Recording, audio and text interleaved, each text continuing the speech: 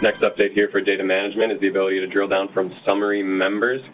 This is a setting that it is selected in data management, where you say you can enable to drill from summary in your target application. After this, you can load data using drill region set to yes.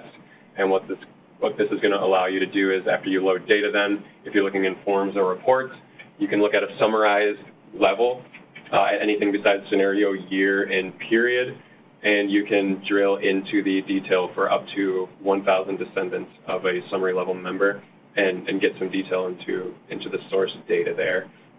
So some flexibility with some drilling capabilities here.